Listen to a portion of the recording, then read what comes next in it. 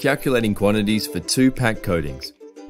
It can be a challenge to calculate the quantities required when using 2-part coatings. First, work out the total number of square meters you need to coat and divide by the recommended spread rate. The spread rate will be specified by the manufacturer in the technical data sheet. For example, if you need to coat 100 square meters and the spread rate is 10 square meters per litre, 100 divided by 10 equals 10 litres. This is the total amount of coating you need to mix up for one coat for this job. Mix ratio. Then, identify the mix ratio. This will also be specified by the manufacturer. For example, a mix ratio of 3:1 means that you need 3 parts of Part A base with 1 part of Part B hardener. The smaller number is usually the hardener or catalyst, which causes the coating to cure.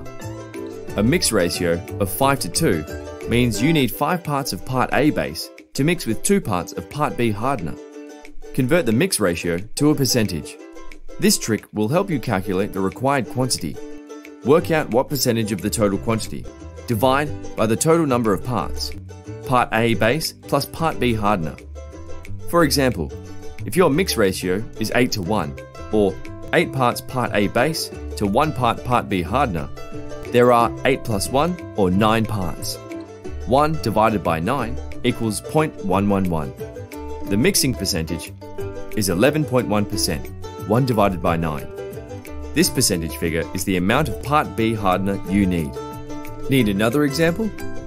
If your mix ratio is 4:1, or 4 parts Part A base to 1 part Part B hardener, there are 4 plus 1 or 5 parts.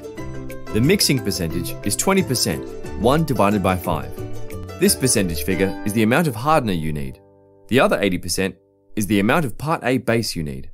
Work out quantity using percentage. Now that you know the percentage, you can calculate the quantity of Part A and Part B.